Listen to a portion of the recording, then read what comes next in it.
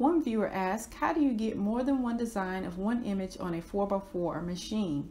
I just thought this was an excellent question to ask, because if you can create clones of one large embroidery design, then you can create step and repeat patterns and all sorts of fun things. So without further ado, I'm going to show you how to clone large embroidery designs on a small 4x4 machine.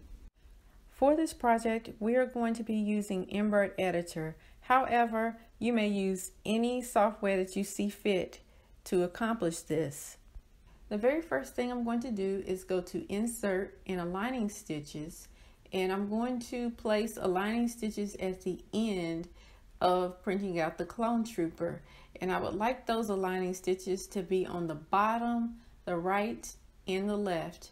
And the reason for this is if I decide to print a clone on either the right or left sides, then I will be able to align it properly. And then also that bottom alignment line will allow me to line up this clone with whichever other clones that I print, so that they're not at different heights.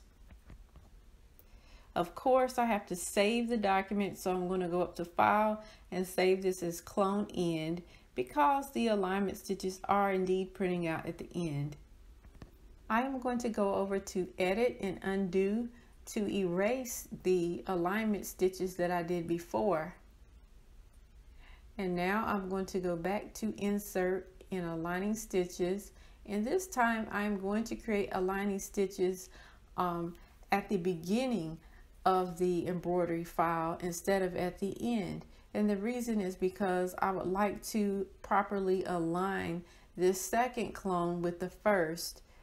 So I need to be able to see where the aligning stitches are going to go in relation to the aligning stitches from the last clone that we created. I am going to hoop this fabric so that we can print the embroidery design. On the back, I just sprayed some 505 adhesive and added medium tearaway interfacing.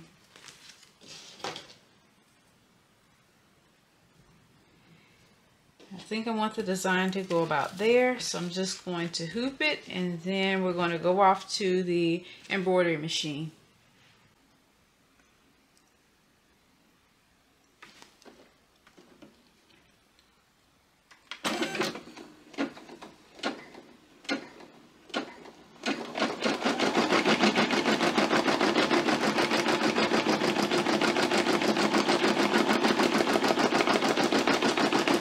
The first clone trooper has been printed out now, and as you can see, it is not perfect. There's some pulling going on here, and I would go back and change the file to make it correct, but this is just an example, so I'm just gonna continue on with it and ignore that, and we're just going to stitch out the alignment lines on the left, on the right, and the bottom.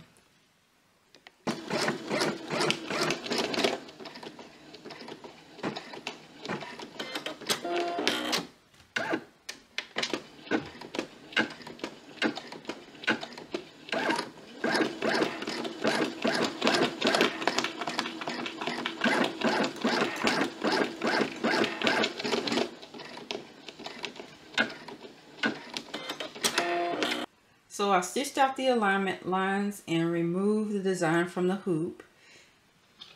Now I am going to rehoop the design so that I can print out the next clone trooper. I've already placed some very lightweight interfacing in this hoop, and I am going to simply spray it with the 505. And then place the design on top and hoop it that way. The reason why I am laying the design on top is because I may have to reposition this in order to get the alignment lines to line up perfectly with the next alignment lines on the second trooper.